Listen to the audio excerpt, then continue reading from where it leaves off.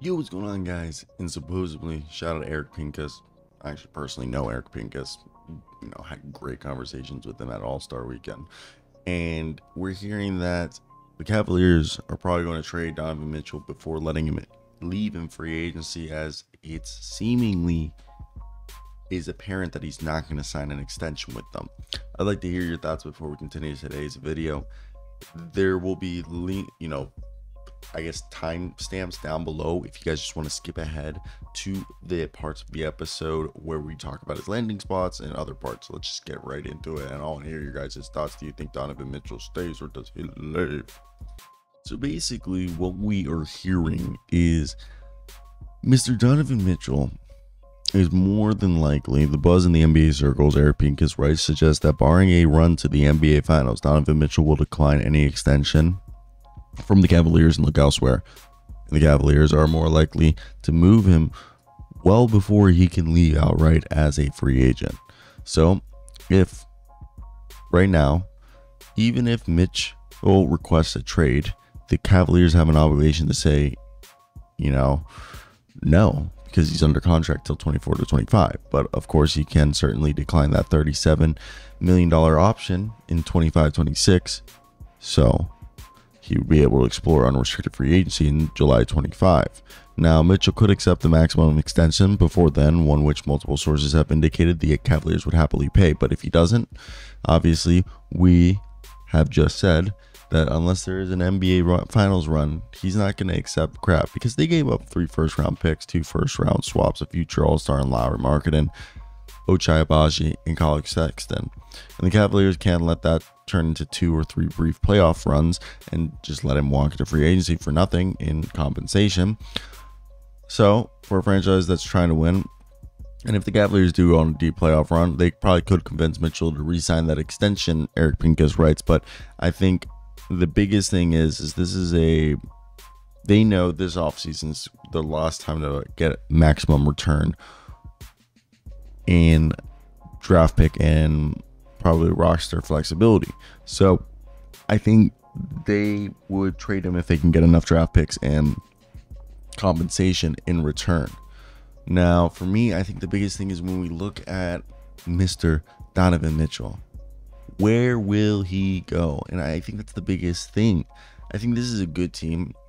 The Cavaliers could really be the dark horse. Everyone's saying like the Mavericks are the dark horses, but the Cavs could be the dark horse. I honestly think the Cavs are better than the Bucks. They're probably the second best team in the East. Depends on how you view the Knicks and Magic, or the Heat. So for me, I think if he does leave, it's because he doesn't see this team being able to get better. But I just think that you got Evan Mobley, who's a young guy.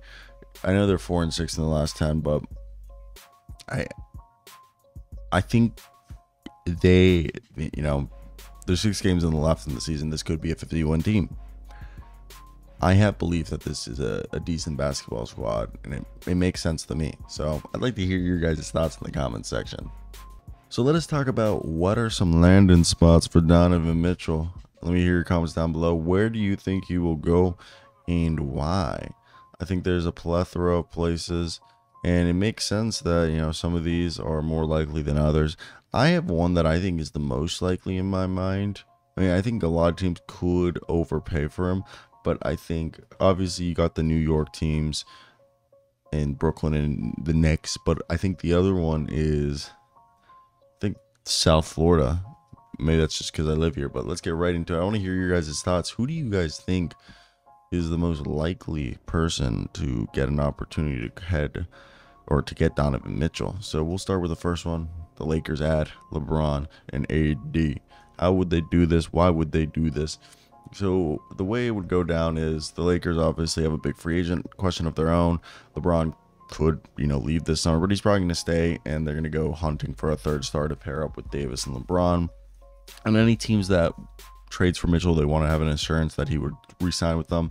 And the Lakers are hard capped the first apron, $172.3 million through the rest of this league season. So any Mitchell trade would have to be until July. they couldn't do it like on draft night. And the New Orleans Pelicans have the right to take either the 24 or 25 first round pick, but the Lakers can trade one of them once they decide. And they can also offer the 29 and 31 pick. So I think up to 5 second rounders after this year's draft. In terms of outgoing players, the Lakers can reach Mitchell's salary with D'Angelo Russell's player option if he picks it up, Rui Hachimura. Other combinations are like Austin Reeves, Gabe Vincent, Jared Vanderbilt with Jalen Hood-Schifino, Maxwell Lewis, Christian Wood, Jackson Hayes, and Cam Reddish.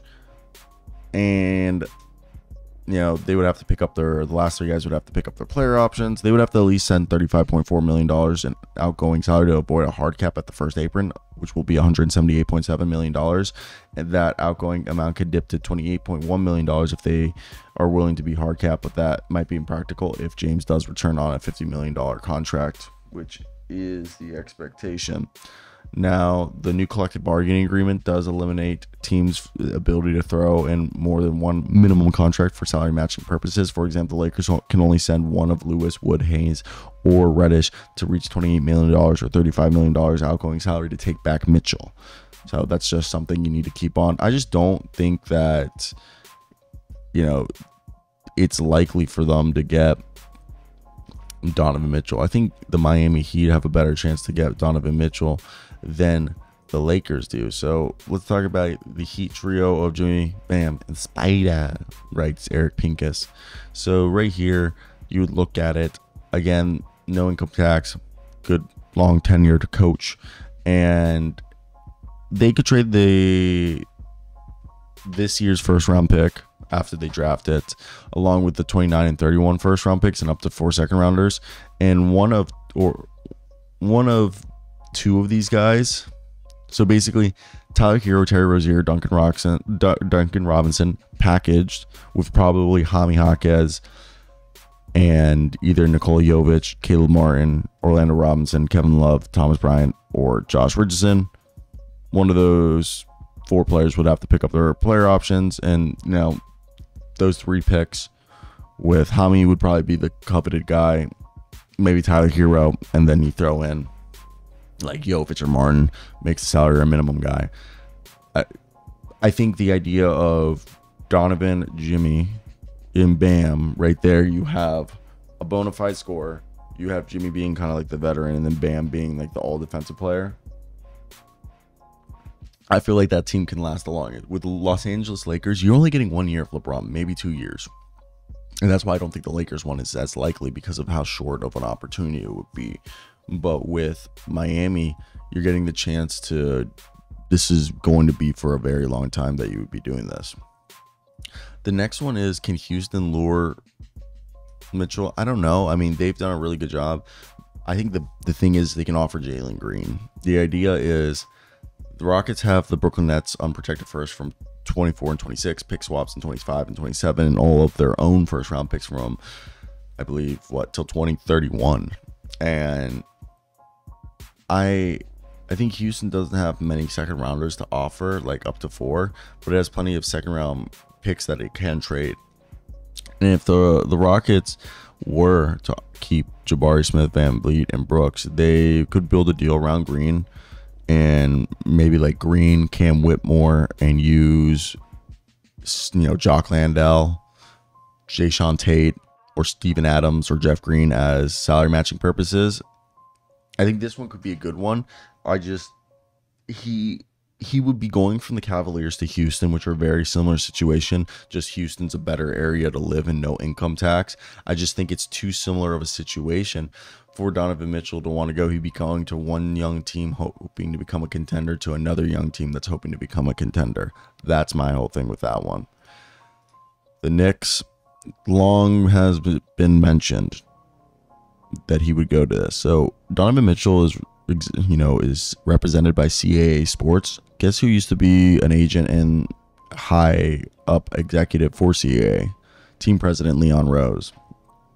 And we all knew that Cleveland could be a temporary layover until he went to New York. And the Knicks have all of their own first round picks, as well as the future first round picks from Dallas, Detroit, Washington, and Milwaukee, even though they're protected most of those. The Stepien rule limits how many first rounders they can offer, but they're flush with draft capital, and they can basically offer more first round picks than anybody else. And if they were to resign OG Anunoby and keep Jalen Brunson, a trade for Mitchell would probably be built around players like Julius Randle, Mitchell Robinson, and or Bojan Bogdanovic, who has only $2 million guaranteed of that $19 million salary. They could also include Josh Hart, Dante DiVincenzo, Miles McBride, Jericho Sims, Mamadi Diakite, Daquan Jeffries for salary matching purposes. I just think like they might need a third team, because if they do use Julius Randle, he's not going to go to Cleveland. He's going to have to be sent to a third team where they'll get compensation for him. But when I look at that, I just don't think it's like, I think, I don't think Cleveland would want to send him to New York. I think if they're going to send him to a New York team, it would be, I think there's not enough touches to go around for the Knicks, but maybe that's the team he wants to go, and that's probably true. I think Brooklyn's a better fit because Mikal Bridges and Donovan Mitchell seem like a better fit than Jalen Brunson and Donovan Mitchell. First off, that's going to be a terrible defense. And I know you have Tom Thibodeau as your coach, but Mikal Bridges and Donovan Mitchell, I think, works very well. Strong Marks also has strong ties to CAA, and Mikal Bridges has a good relationship with Donovan Mitchell. They can all offer, a bunch of the Phoenix Suns first round picks, and they have 10 second round picks. They have Ben Simmons' contract, which can be used as an expiring. And even if they don't want Ben Simmons, Dorian Finney-Smith, Dennis Schroeder, and Cameron Johnson, packaged with either Noah Clowney, Dariq Whitehead, Deron Sharp, Jalen Wilson, and Cam Thomas, or Keita Bates-Diop, could all be guys there. And I just think the idea of a Mikal Bridges, Donovan Mitchell, let's say they keep Claxton, maybe they keep Cam, they would trade Cam Johnson. I just feel like that's just a better unit than, I think the Knicks are deeper, but I feel like the Knicks would get gutted, and I don't know if their defense would be good enough to make up for it. I just like him better in Brooklyn than in New York, but I could see either team's working out. I think Miami's the best fit for him. Now let's do honorable mentions.